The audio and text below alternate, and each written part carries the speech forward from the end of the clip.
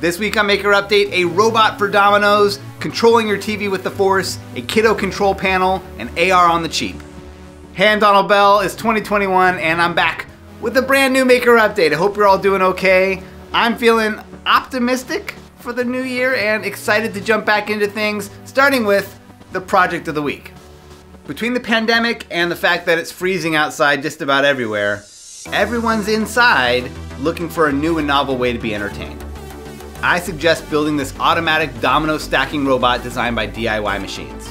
This is an Arduino-based robot constructed from 3D parts. You can set it up in two modes, either an automatic mode that arranges the dominoes in a preset pattern, or a Bluetooth-controlled mode where you can control the direction using your smartphone. Either way, there are some really clever things I like about this design. First is the hopper, which uses a carousel to hold around 150 dominoes. As each column gets depleted, it automatically rotates in a fresh batch. If you get through them all, it'll stop and request a refill before carrying on.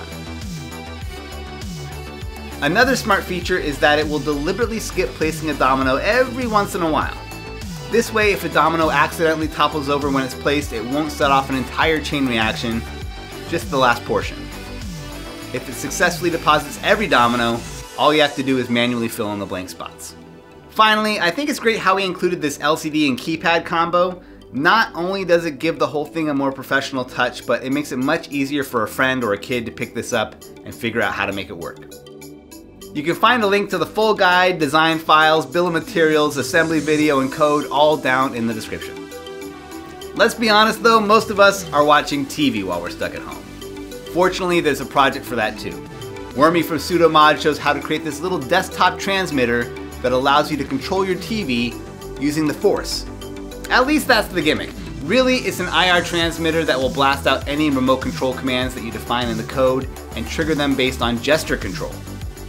It's using an Adafruit Feather M4 Express board along with an Adafruit APDS 9960 gesture sensor.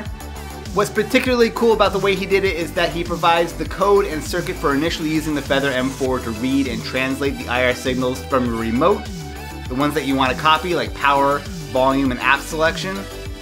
After you've used the circuit to read IR, you then switch out a few components to have it send out IR, emulating the signals that you just copied. It's a cool trick. And for younger kids, or kids at heart, on Instructable's R570SV shows how he created this tough little interactive spaceship control panel for kids to bang around on. I say little because years ago he built this over-the-top monster control panel geared more for grown-up geeky fun. I'll leave a link to that one too. This latest version is simplified, all laser cut, and still looks like loads of fun. The interactions are all using Arduino for reading the input from buttons and dials and switches and reacting with LEDs or a little OLED screen.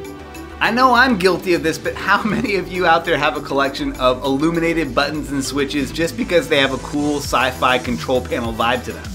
A project like this is a great way to put them to use. Of course, in a real space shuttle, I would need an AR overlay to understand what everything is. Fortunately, I may be able to build that too. On Instructables, Arnaud has a guide on rolling your own augmented reality goggles using an ESP32 board, a 3D printed design, and some inexpensive LCDs.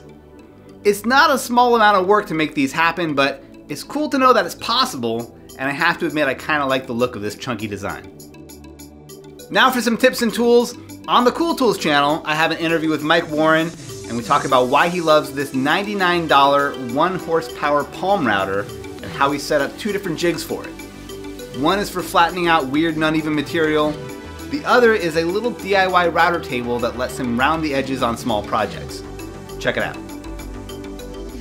While I was poking around the Sudomod site looking for projects like that gesture-controlled TV, I found a new crash course video he made on soldering.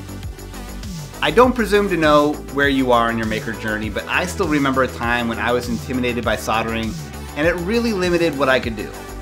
This video guide is comprehensive, covering everything from technique to tools, common mistakes, and even touches on advanced stuff like surface mount, just to give you a complete picture. On Tested, Adam Savage takes a look at the Proxxon hot wire cutter. There are a ton of DIY hot wire cutter builds out there if you want to build something like this on the cheap, but at around $160, this all-in-one desktop solution gives you everything you need to jump right in. If you have a small workshop and you're into model making or rapid prototyping, this looks like a great option for fast, dust-free sculpting. But if 3D printing's more your thing, it's been an exciting month of announcements from Prusa. The latest version of their PrusaSlicer software includes a bunch of practical enhancements and is more broadly compatible with whatever brand of 3D printer you're using. On his channel, Thomas Sanladerer reviews the new software and shows you step-by-step how to set it up on any 3D printer. My favorite of the new features is an option called ironing. This does a heated pass over the topmost layers of your print, smoothing out some of the rough artifacts. I've been using it for a few weeks now, and though it does add to your total print time, it does make a noticeable difference. They've also added a new option for painting on where you want support material and where you don't. I haven't used that yet, but it looks promising. Unrelated to the update, Prusa also has a new video out that talks about how to make your 3D prints food safe. It's no secret that 3D prints can hold on to bacteria and shouldn't come in contact with food, but no one really wants to risk talking about how to overcome this. The Prusa team steps up to the challenge with science and a few different techniques. The best option, it seems, is to print with a stainless steel nozzle and coat the result with a food-safe epoxy. It may not hold up to repeated use or the dishwasher, but it's good to know what options are out there. For this week's product spotlight, let's take a sneak peek at two new products due out from Adafruit, the CYBERDECK HAT and the CYBERDECK Bonnet. These are both designed to plug into the back of the Raspberry Pi 400 all-in-one computer/keyboard. They take the conventional GPIO pins, tilt them out at a 45-degree angle, and then mirror them back at you so that you can pop on a screen or whatever Pi accessory you want. The hat or bonnet configuration just refers to the size of the accessory that it can accommodate. Bonnet being the smaller size, typically meant for Pi Zero boards. The board also comes with a pair of stemma connectors on the sides and a stemma QT connector for connecting compatible I2C devices. No pricing or availability yet, but you can sign up to get notified once it's in stock.